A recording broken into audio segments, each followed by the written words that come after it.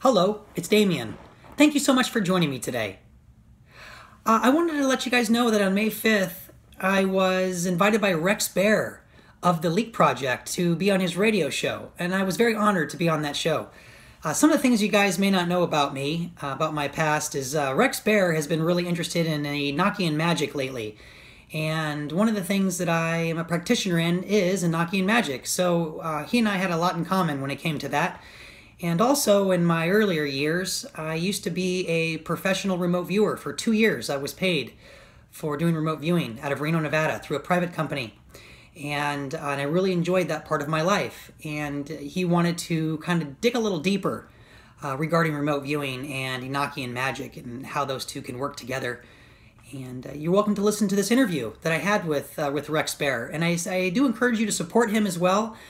He's a fantastic guy, trying to shine light in the darkness, so to speak, and a very, very well-meaning person, and I think he's on the right path. But anyway, Rex Bear, Leak Project, thank you very much. I really appreciate it, and I hope that all of you enjoy this interview regarding remote viewing of all things and Enochian magic. Of course, if any of you have any questions, comments, concerns, anything at all, please put them in the description or in the comments, and I'll get to them for you as well. Thanks so much for your interests, and if you have any questions, shoot it over to me. Bye-bye. Enjoy the interview. Ladies and gentlemen, thank you very much for joining us this edition of Leak Project. I'm your host, Rex Bear, and we have Damian Barton with us. Now, Damian used to actually work with the private company that did some work with the military for remote viewing. So he is a professional. He actually did that for a living. How cool is that? And what I find fascinating is with the Enochian calls that I've really been researching here lately, I also did the 19th call the other day, the call of the 30 ethers, and it was just a really neat vibration. I could almost feel like this vibration in the entire garage. Hey, you could say it's a part of my imagination, yet the imagination is very powerful, and that's what I felt. I don't know what you got out of it if you actually listened to it, but most people seem to have a really good response out of it.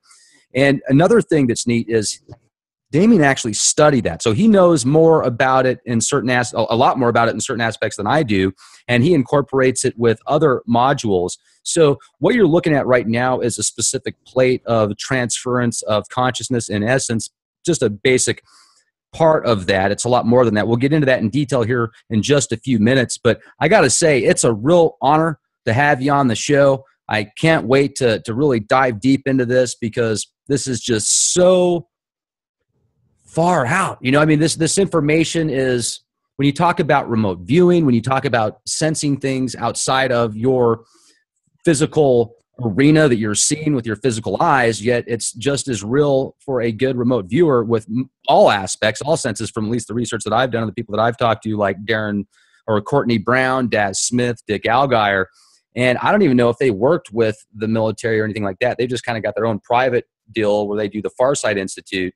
And so you were actually working with private companies that were working with the military. That's what you're telling me off the record, right? And thanks for being here. Much appreciated.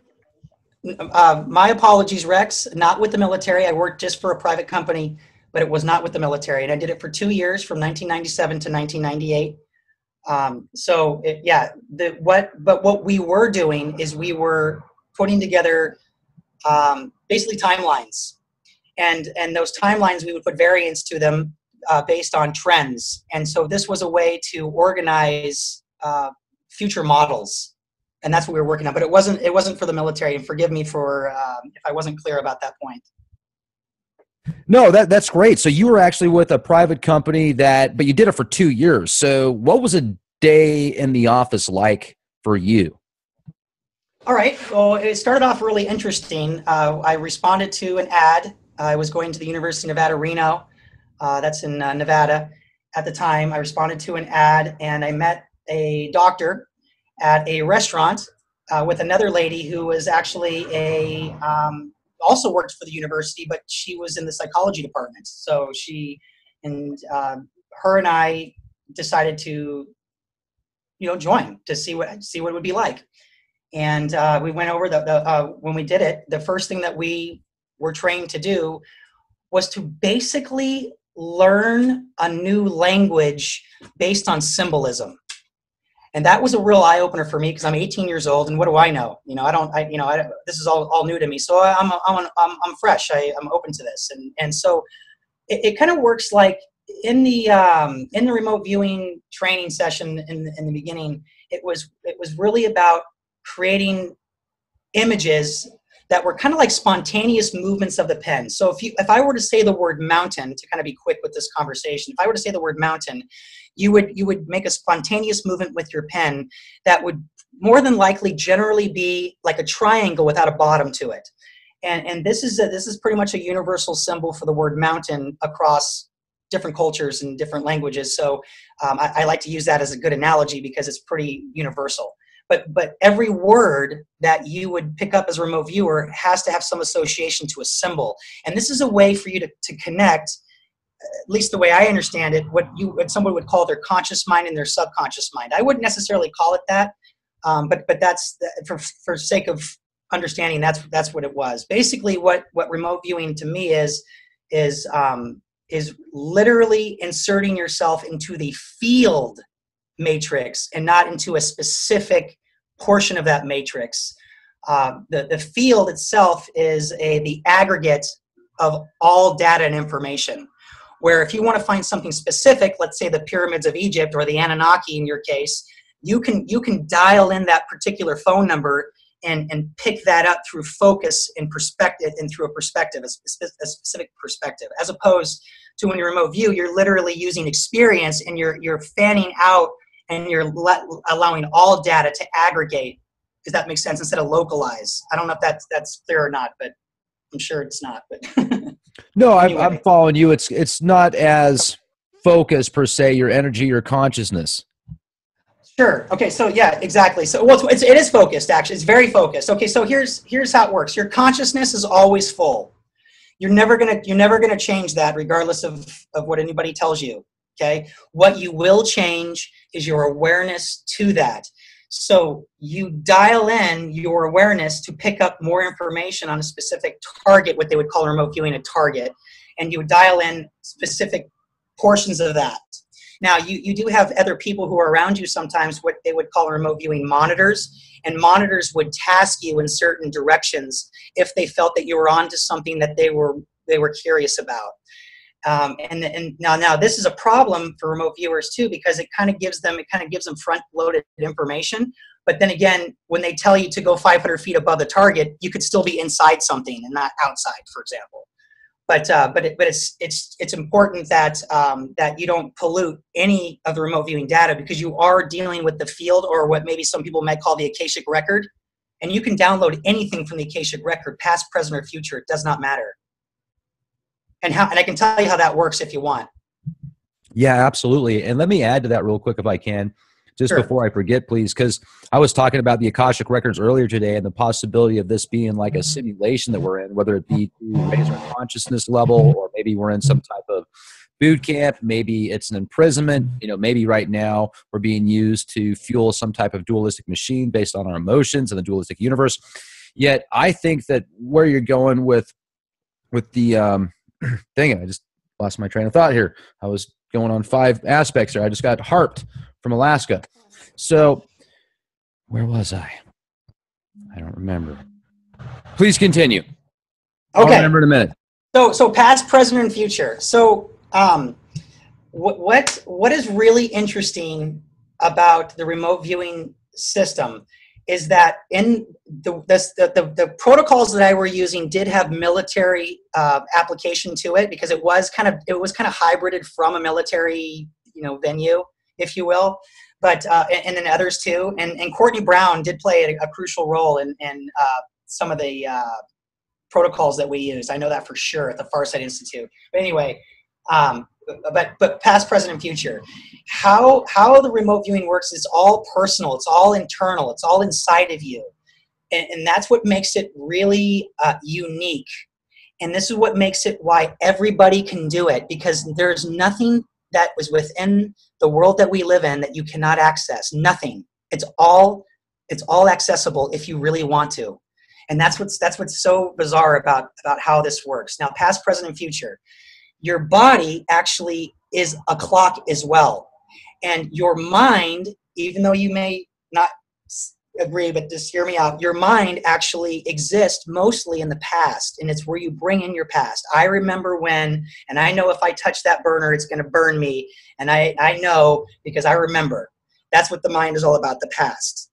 Now your heart, which is in the center of your body, which spans out on your right side, which is your electric masculine nature, shoots out from your present on your right side, and your feminine magnetic passive nature comes out of your left side, and that is your present, and you use your hands always in the present. This is where action takes place, and where your will and your desire manifest, is all in the middle of your body.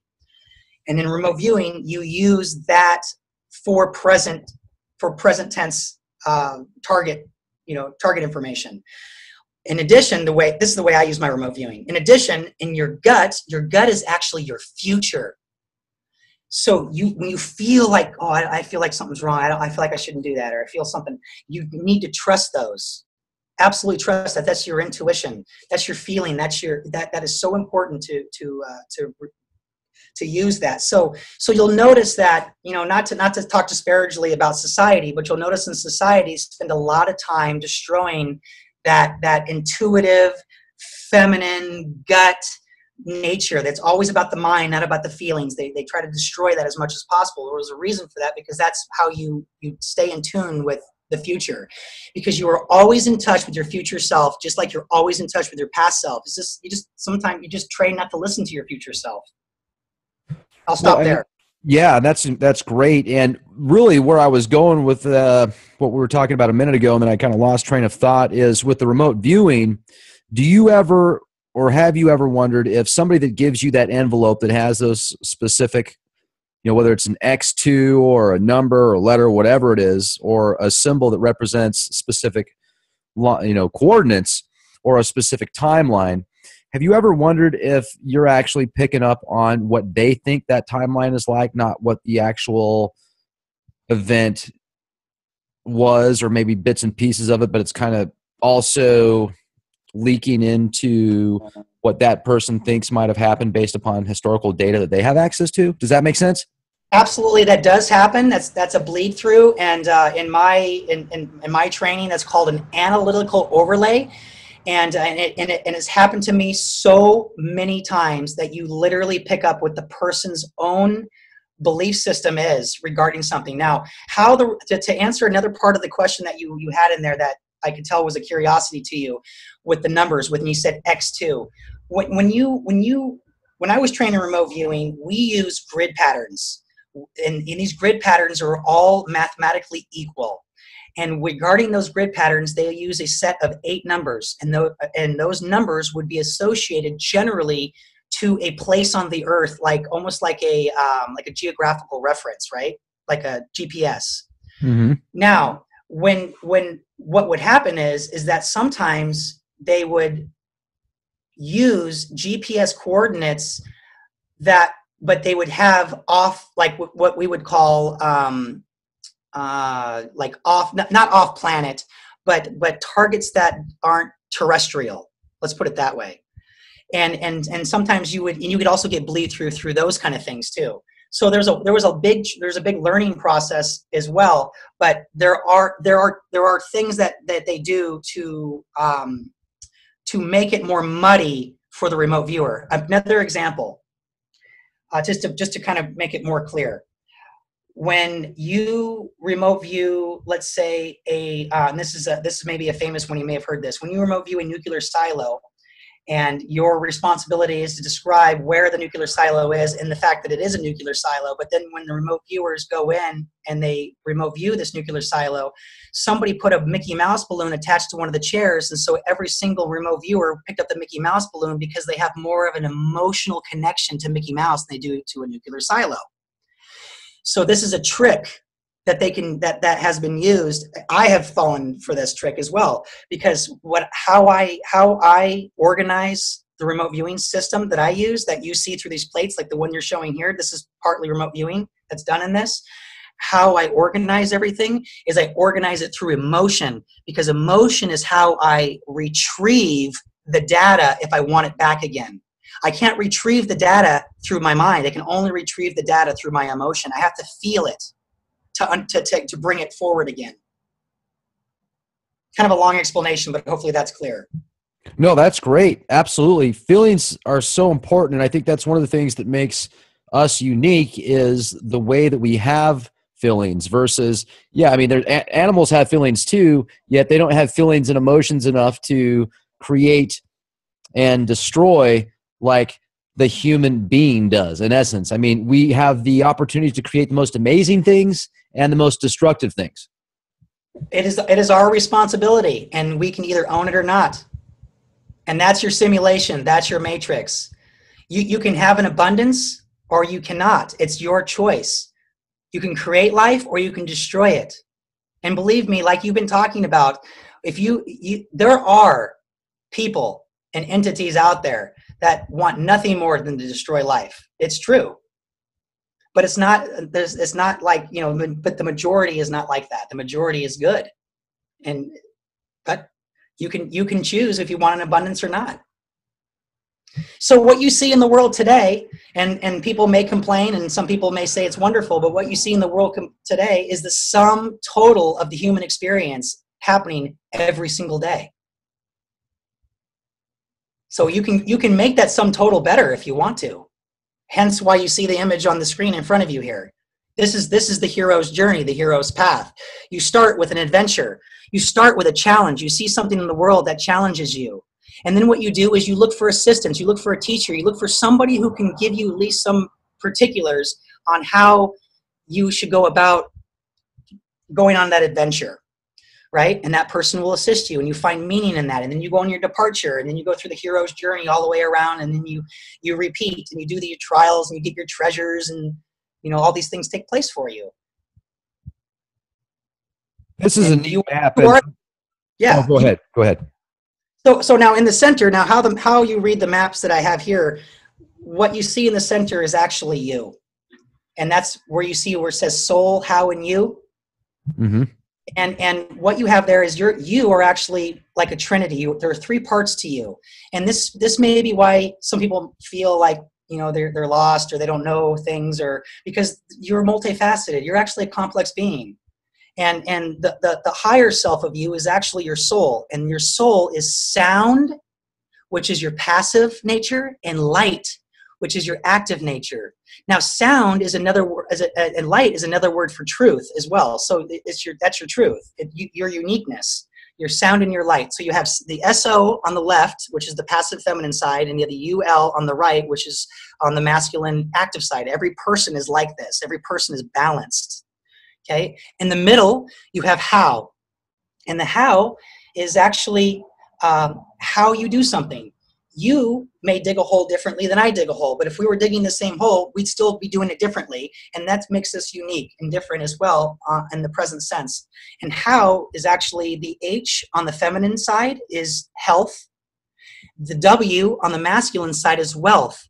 So you receive in this world by your actions, health and wealth. That is what you receive as a prize and as a reward for the things that you do in your life. And then your lower nature, which you can also call the yin and the yang, is on the feminine side. You actually have the masculine Y on the feminine side because you have to have the counterbalance. And this is what gives you that dualistic nature of yourself, like you see things in black and white. And then on the masculine side, you have the U, which is like the cup or the feminine, and that is your center. And also in the yin and the yang, and the center is also to be fruitful and multiply. So to be fruitful would be your feminine, and to multiply would be your masculine.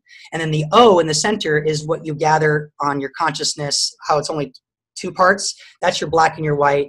And then your upper O is your four parts, which is your senses, which also pertain to earth, air, water, and fire, which is what you've gathered to create the body that you have. And this is how you you participate in the system that you're in. And you do this for joy and purpose. That's what you do this for. To gather joy and purpose.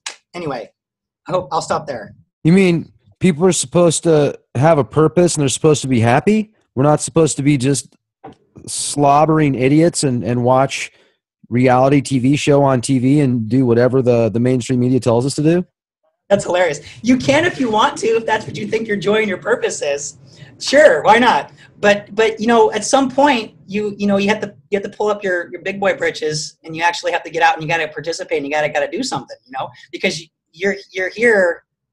I mean, why would you waste this? You get one shot. You get one. It's not a video game. You don't get to redo it. And there's so much to do. There's so much to learn. There's so much to participate in. You can do anything you want.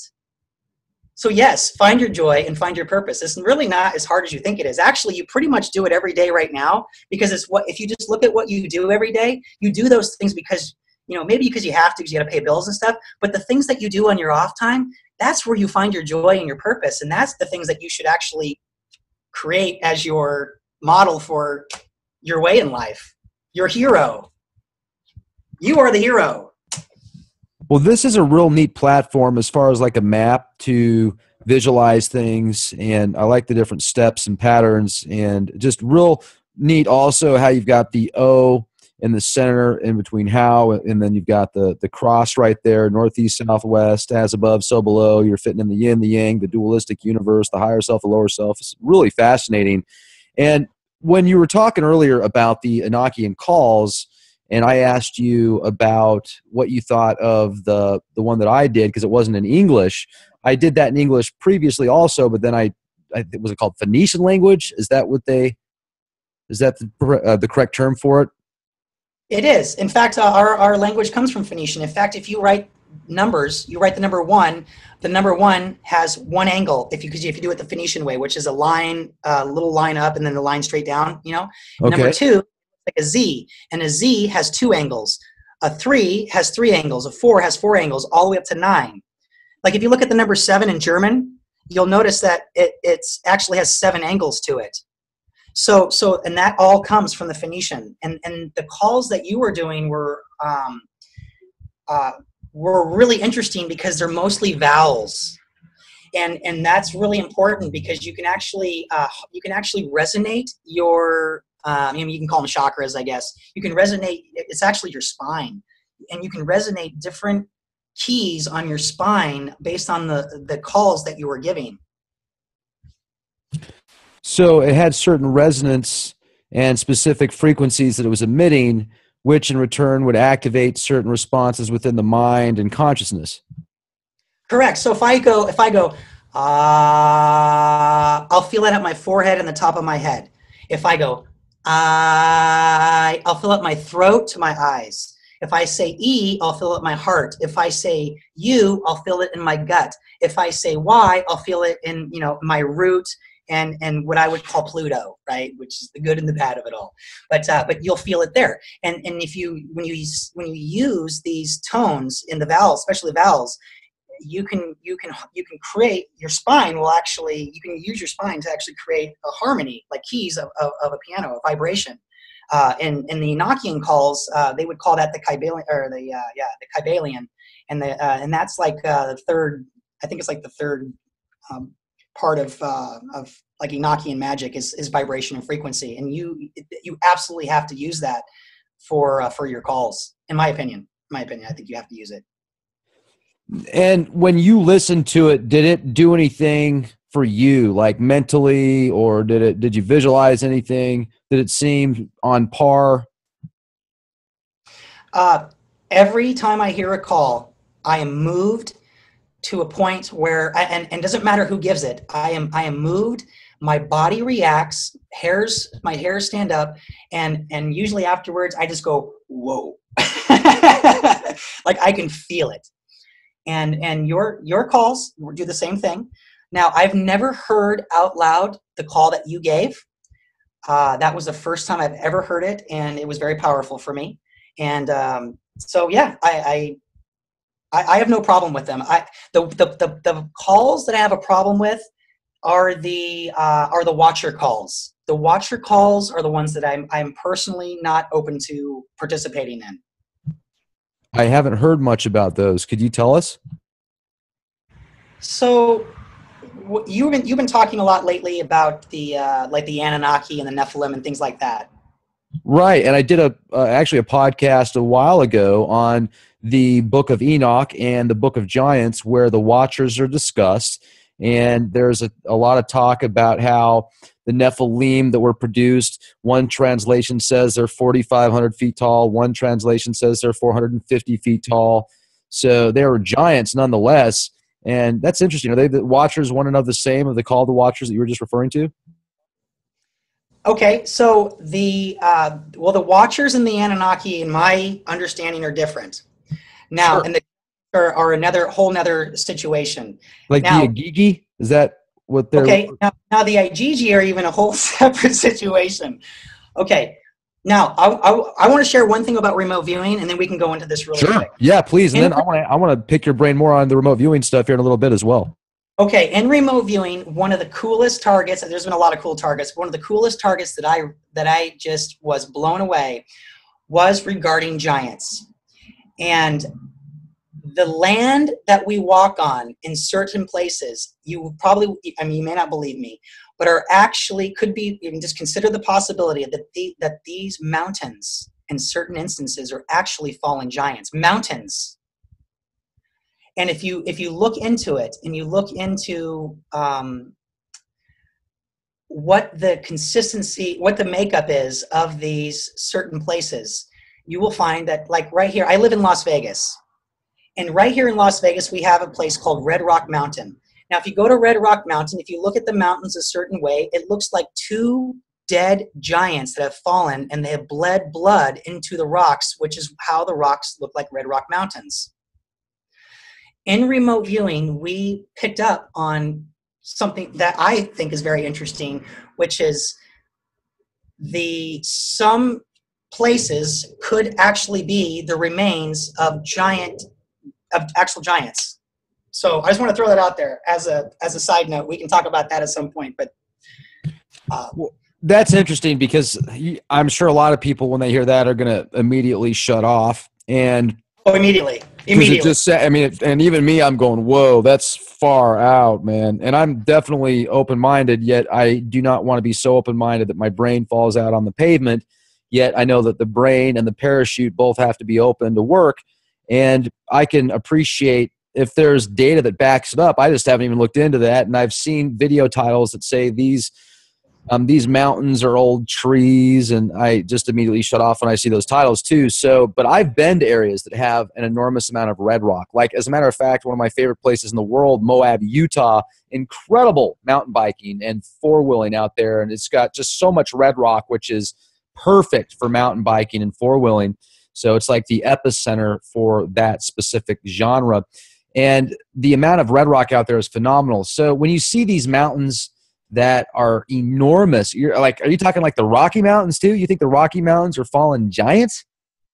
No. I'm saying that that what I found interesting is that when you look at the makeup and the consistency through remote viewing, they have the same makeup, which leads a remote viewer to, at least when I was doing this, it led me to believe that some of these mountains could actually be fallen giants. Now, I know that sounds crazy, but I'm just reporting this is what I personally have received that is completely, I know, out there. And that's why I wanted to share it with you, because it's totally, you brought up the giants, so I want to bring that. And when you say how big they were, yes, it's a possibility. It's a possibility they were that big. Well, what mountains? Possibility eat and consume so much food that they continually grew and they never stopped growing. You have to put that in as a consideration.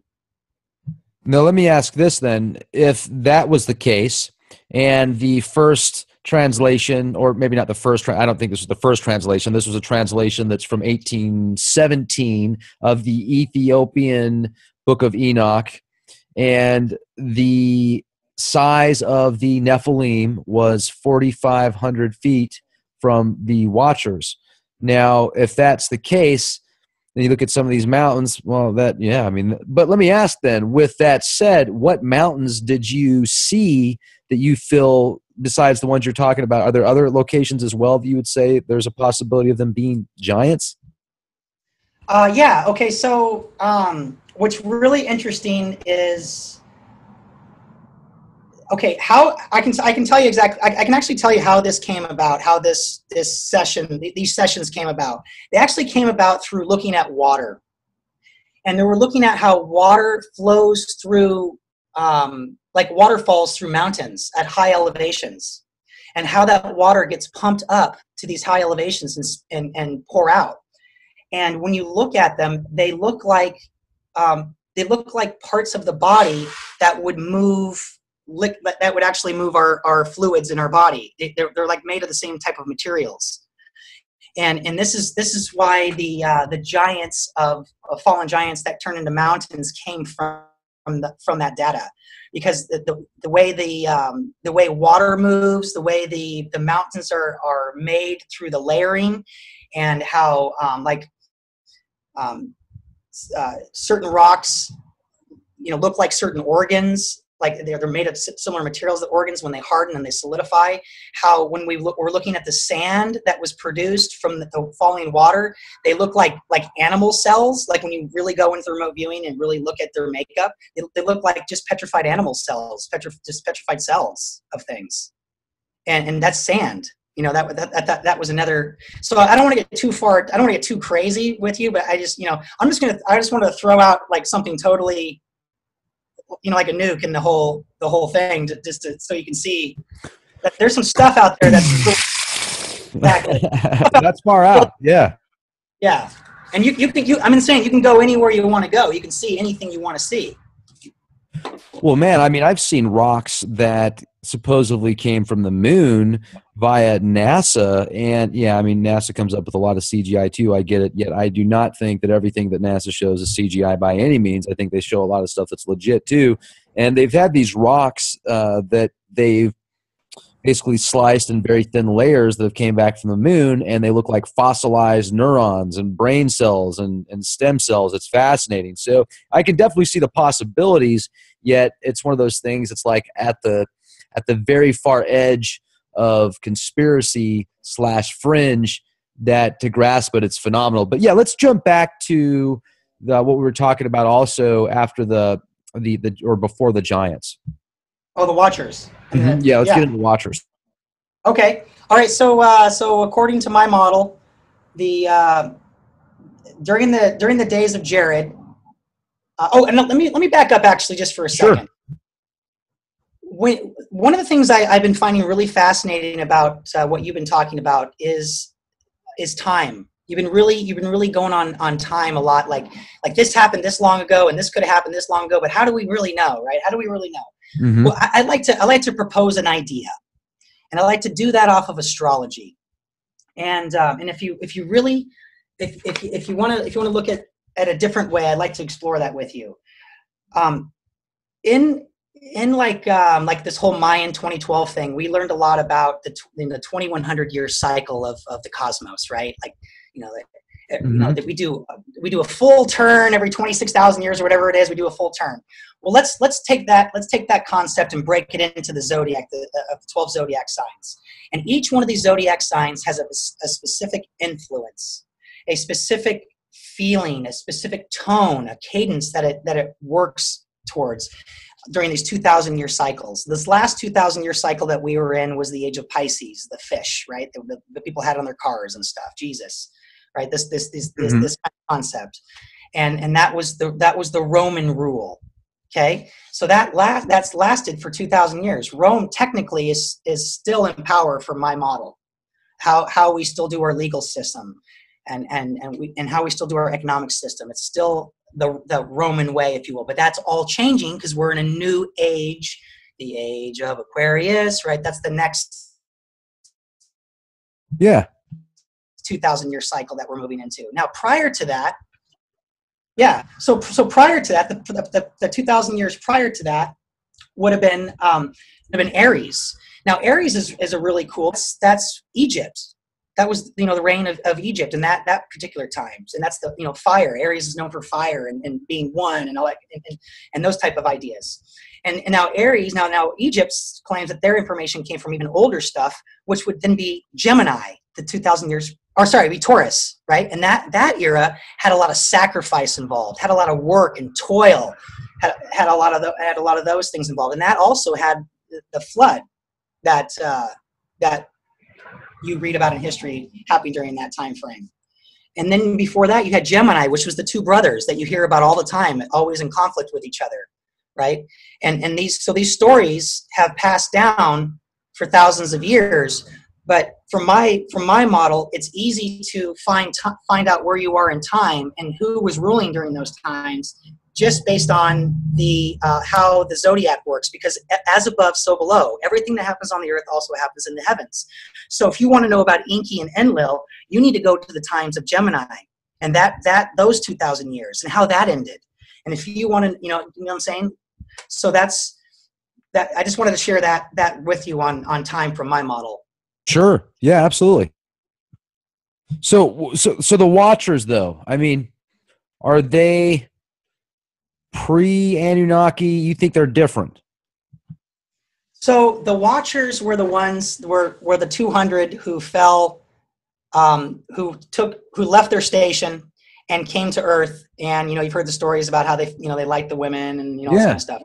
So those were the Watchers. Now, the Watchers are responsible for advancing our technology a lot, giving us that boost. But that also created a schism, and that schism ended up being corrupted to where everything on the earth was corrupted. And in my model, that corruption was because of genetic manipulation, where we were creating all sorts of creatures and things, and minotaurs, whatever you want to call them, just giants, trying to make us better. And we were manipulating everything, and to the point where everything was corrupted, where there was no good left in anything. And that's, I think, why the flood took place. The flood was the reset button, if you will. The Watchers were the ones who came down and taught us these things and did these things. And Enoch, who was the son of Jared, because Jared was ruling at that particular time when this took place, Enoch was the son, and so the Watchers respected Enoch. The Watchers listened to Enoch because they wanted to get back into favor with what they would call the Creator. For my model. Sure. Okay. So back to the call of the Watchers then. I mean, I've never even heard of that. So how did you find out about it? So you can use, so the call of the Watchers have a lot of power. They, so the light is force. The dark is power. So it doesn't mean one is bad and one is good. It just is, when you deal with the light, everything is out in the open. Everything is open to where there's no secret. When you deal with power, it's the opposite. It's the opposite nature. Everything needs to be secret. Everything needs to be hidden. Everything needs to be quiet. Everything needs to be still, in order for you to truly appreciate its essence. To really go, because you got to go deep, and there's no light in deep. So it's a whole different experience. It's a whole different movement to go into what the ritual of it. Now, if you do go into those things, I call it the doorway. And if you do go into those things, I would go into it with a four-part understanding. I would go into it with sincerity, because you don't want to lie. Especially in a place where anything can happen. You want to have reverence, because you want to have reverence because you want to be able to relate it so you don't lose yourself. You want to have humility, and the reason why you want to have humility is because you want to recognize the power of that which you're trying to ask for its influence. And you want to have gratitude, because whatever it gives you, be happy with it and don't want anything other than that. Because that's how the corruption takes place. That's how they get a hold of you, on the Watcher standpoint. So if you follow the Enochian side, you know that the Watchers are basically bound So you want to respect that boundary. If that What do you mean makes they're sense. bound? Okay, so if you okay, that's it. When you bring up angles actually create a box. Okay, angles create a box, so they're bound within a Right. box. Okay.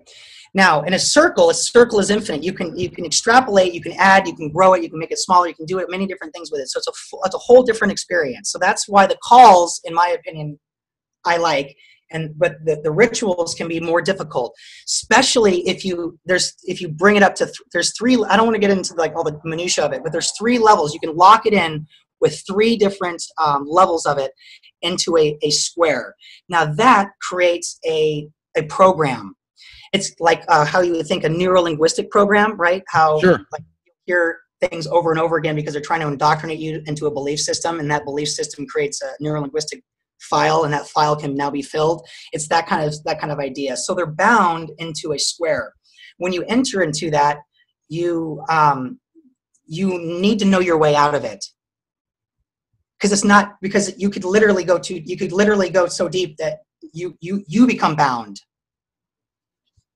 If that makes sense. It Because like you does. said, Oh my goodness, it does. It's reminded me of a vision I had one time when I was like, geez, 11 or 12, and I fell off the cycle and I went into this, like, I somehow went from being fine, all of a sudden I was in this cycle that was like, dun dun dun dun dun dun, and that's all I could get was like this. It was just weird, and then I fell off of that and everything, and then I thought I was dead, and everything was like, ding. And then I thought I was there for infinity, and then I fell off of that, and then I went, and then I snapped out of it and woke up. But that was just one of the most bizarre experiences I had. It was really strange. And what you're talking about is you're also making me think about earlier when I read the 8th Emerald Tablet, which was amazing. It talked about how to protect yourself from the Dark Brotherhood, and it talked about the end of the universe, essentially, where there's these serpent archonic entities that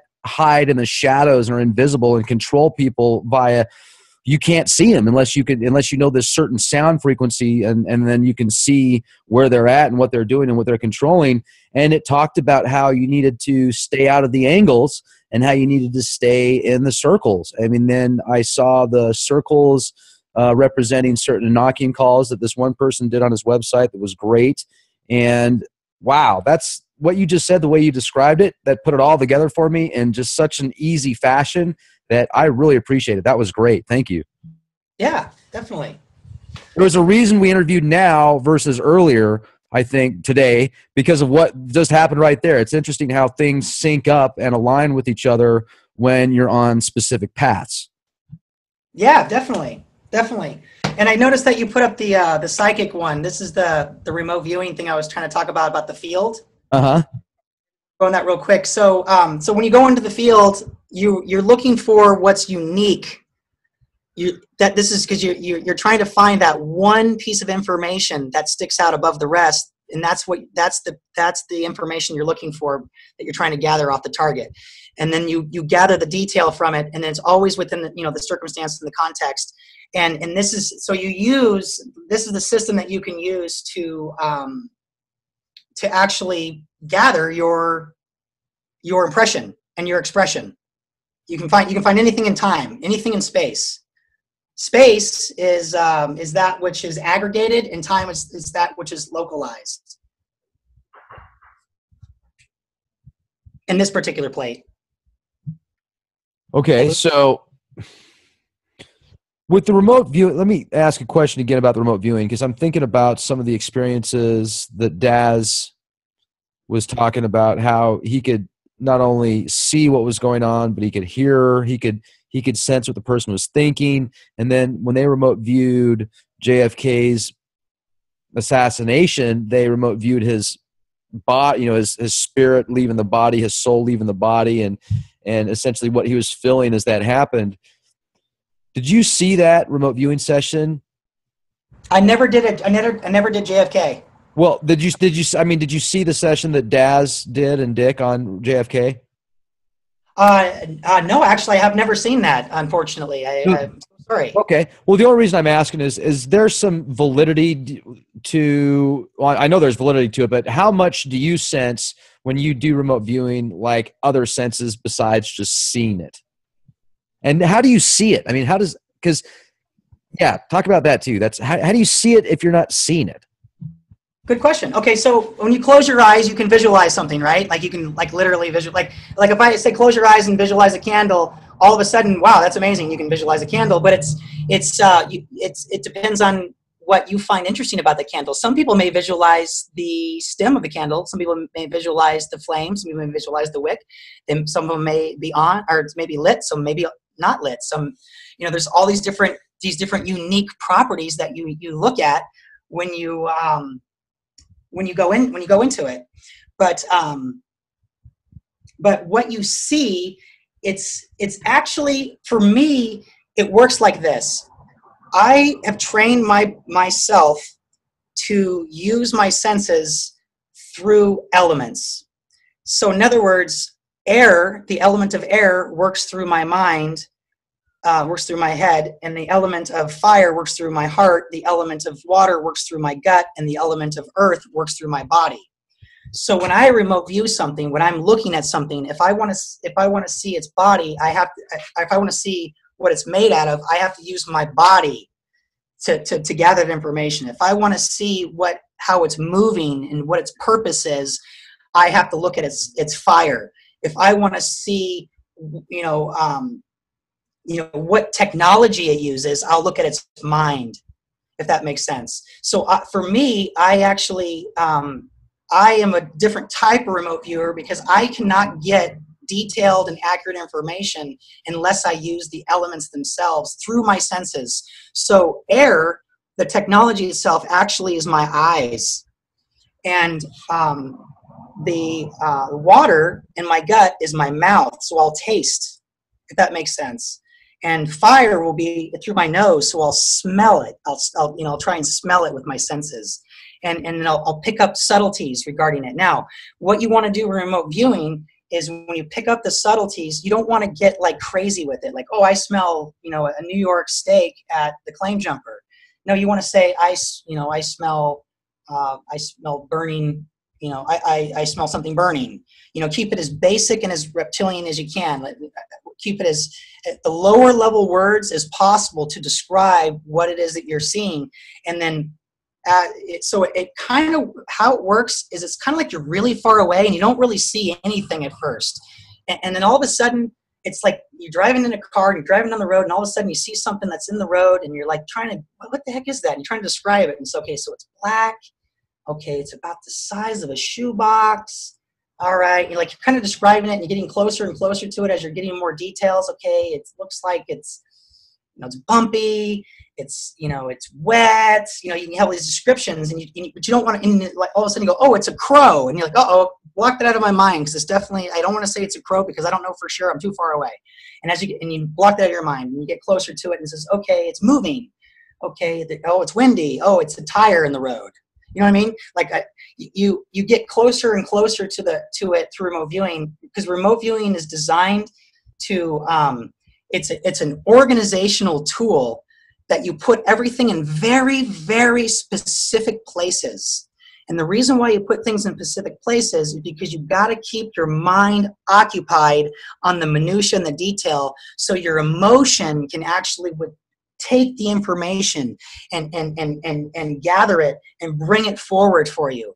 So like an example, remote viewers who remote view something, something that everybody knows about, like Disneyland, most people will get Disneyland because they have an emotional connection to it. But if I say, I want you to remote view a caveman, not everybody's going to get that because there's not really a whole lot of emotional zeal to that. They can't really connect to it. There's a threshold of detection. The better remote viewers, like maybe Dick Argyle and the guys you were talking about, those guys have a threshold of detection so low they could probably pick up, somebody having a trampoline in their backyard, as far as I know. But anyway, I'll stop there on how that process works, on what you see. You don't really see. You're more sensing. You can see. you technically can if you really are connected to your mind, like the target is really mind driven. You can see things for sure, and they can, and you can actually become what they call bilocated, and that's another whole another avenue that things happen where literally like the target takes you, and all you see around you is the target, and you kind of freak out a little bit because you know that your body is sitting in a chair with a pen and paper and a room somewhere, but you're looking around and you're like, where am I? that has happened before. What was the craziest experience you ever had with a remote viewing session? Well, I kind of threw that at you already early, which is like you said, we're probably gonna lose a lot of people on that one. But that was Giants blow my mind. That's why I brought it up, because it was just so crazy. Even to me, that one's crazy. But we've seen crazy stuff. Now, we've looked at aliens. We've looked at all sorts of stuff. We've done all those kind of things. So the private company that you work for had you looking at aliens and giants. Well, we looked at aliens because we were commissioned by somebody to look at them, and that was another very interesting target because. And do you think it was the military? I do. See, you work for the military and you didn't even know it. Hello. No, I do. I don't know if it. What I think is, I think that. Bing bong. Go ahead. Oh, I was just joking. No, please no. Fire away. I just said bing bong. Yeah. Yeah, there's a big interest in that kind of stuff for some reason. I must not be a very good one when it comes to those kind of things, because I don't really get, crazy, aliens from Arcturus and stuff like that. I don't get anything like that. I do get grays, but the way I get them, it's nothing more than, it's not like an evolved creature, if you will. It's not like something that I don't know quite how to explain that one. Reptilians, yes, those things are interesting, but only in like they live scenarios, which is interesting. Like they're among us or something. Like one of those kind of crazy ideas. Well, you said you've seen kind of grays, or you've remote viewed grays before, but were they like robotic? They're like robotic. They're like they're almost like a machine. But they are also a vessel, which I also find interesting. Like they can house things that I don't understand. How many times did you remote view extraterrestrials? Not very many. From the ones that we were doing, an extraterrestrial is not necessarily an entity that comes from the stars. An extraterrestrial is an entity that comes from outside of our terrestrial zone. So, and we get lots of that kind of stuff. Can you share some more examples? Okay, so Yeah, I can. I'm going to give you an example.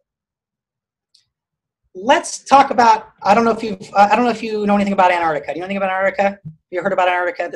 I heard it's really cold, and there's an ice shelf that's about ready to break off. Okay, good. Okay, perfect. Okay, all right. So, in Columbus's time, they discovered America, and people were pretty pissed about this, by the way, because there's more land. There's more resources, and this changed society when America was basically declared to the world and they opened it up for exploration. This changed the world.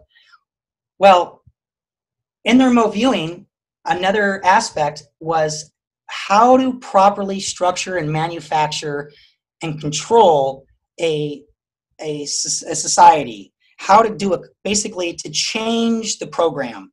And that was Antarctica, to open up Antarctica to resources, but to do it in such a way that it is controlled and managed to like the nth degree, micromanaged as far as you can do it.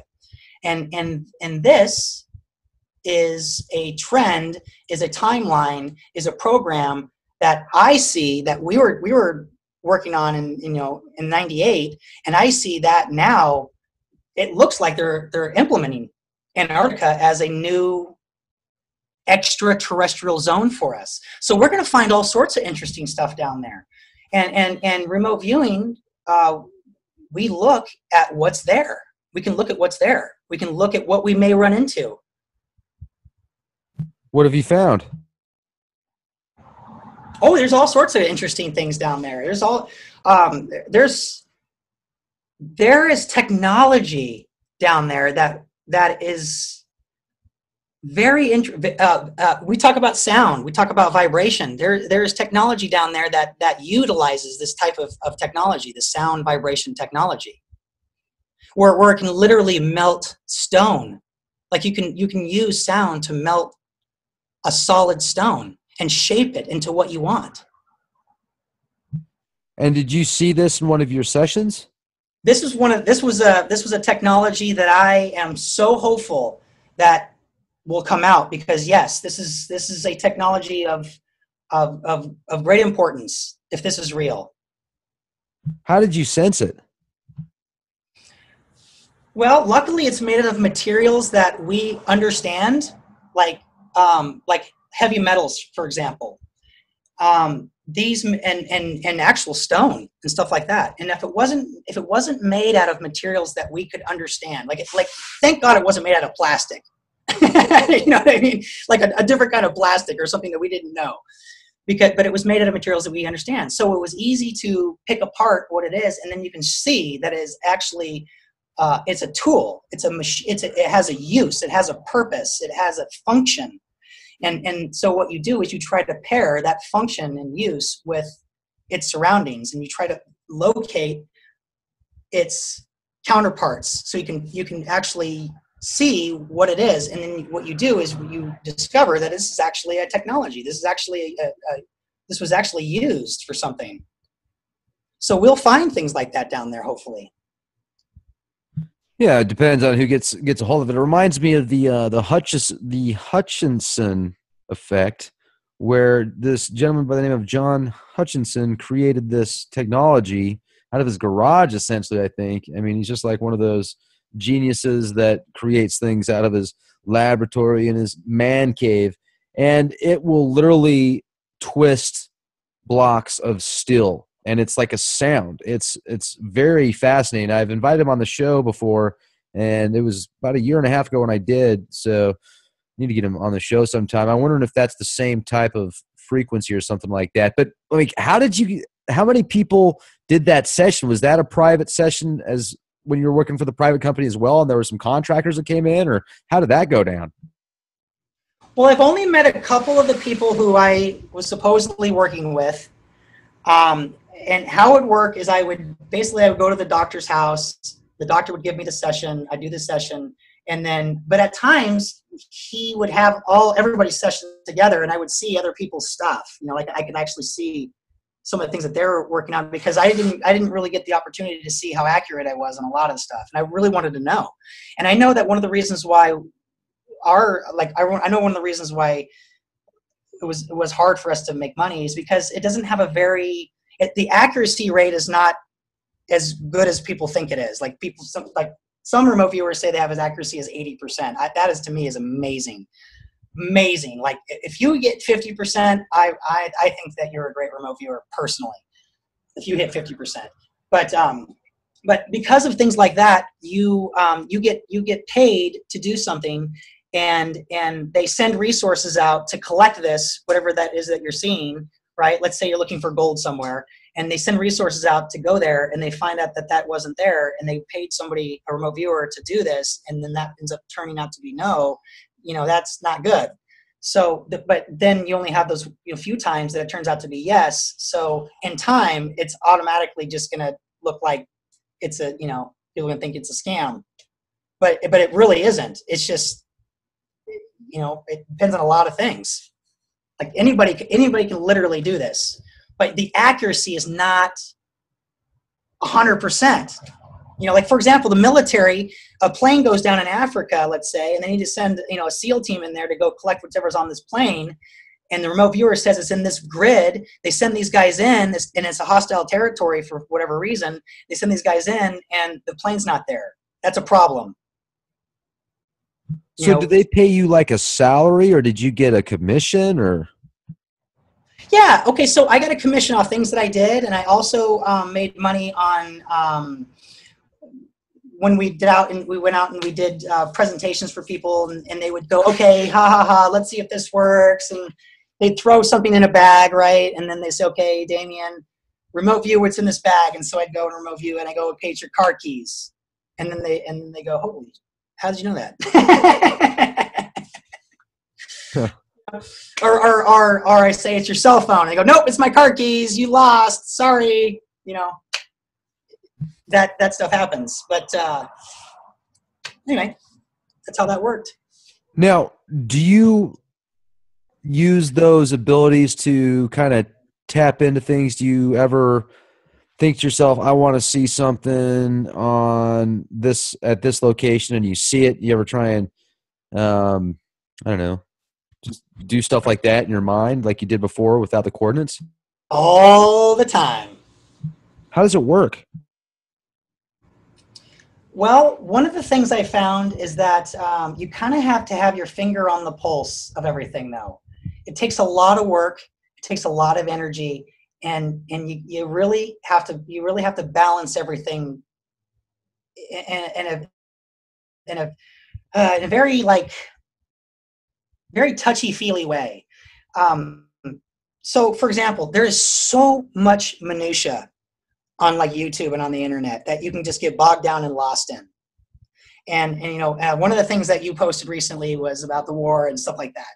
And war doesn't happen in one day. It's a process. It's a program. It takes time. You can see all the trends and how everything plays out, and how everything, because it's theater. There's scenarios and things have to be moved and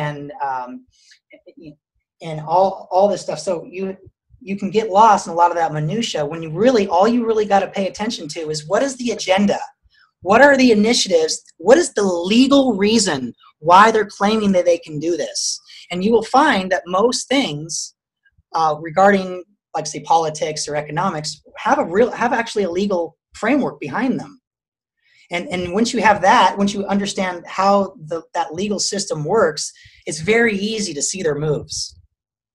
It's very easy to see how they're going to structure society and how they want to get people to go certain directions. And you can also tell by the language they use on the news, because the news is totally controlled, 100%. And they use that language on purpose. They use certain words on purpose. The one I like they've used recently is the word ironclad. We have an ironclad agreement with China. That's a very fascinating word to use. Ironclad? Think about that. Ironclad. You have an ironclad guarantee, or your money back. So and this is how you stay, in my opinion, how you stay accurate, and also another thing that you brought up that I also agree with you is you always have to tweak and change your model, because things constantly are changing. So you always got to update. You always got to allow new information to come in and rework your own understanding. Have you ever had an OBE? No. Okay. And have you ever been able to, like, lucid dream, where you can control your dreams inside your dreams? Yes, I've been able to do that. Okay. So what would you say to the skeptic out there that says they want proof that you or somebody else that's done remote viewing can actually see or sense things without actually seeing it with their physical eyes? I mean, were there a lot of tests that this private company did for you to get you a part of it, or did they just say, okay, we'll give you an open shot, it doesn't really matter? So anybody who's a skeptic out there, that I can appreciate that, because doubt keeps us all corrected and sane and in our own head. So always have that.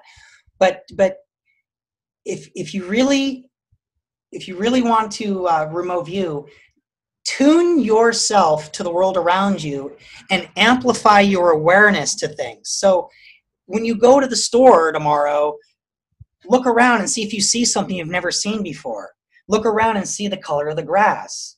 Look around and see how many times the light is red for you and how many times the light is green for you on your way.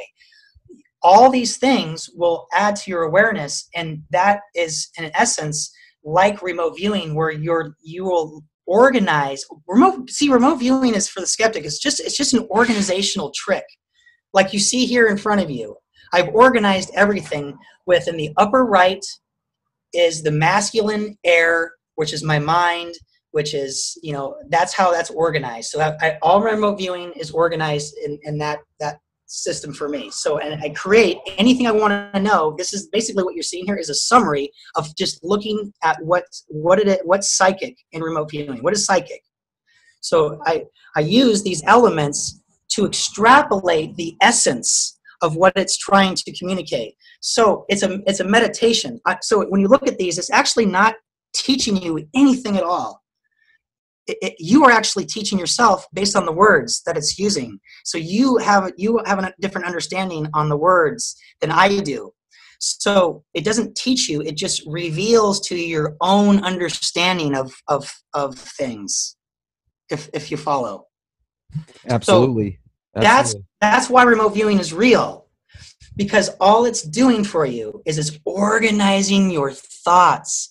It's organizing your experiences. It's giving you a perspective based on focus. It's giving you an emotion based on true, true experience and true care. Like if the reason why you want to look around is because you want to actually give a shit about what's happening. The reason why you want to see how many times the light's red or light's green for you, because you want to give a shit about how the universe is perceiving you.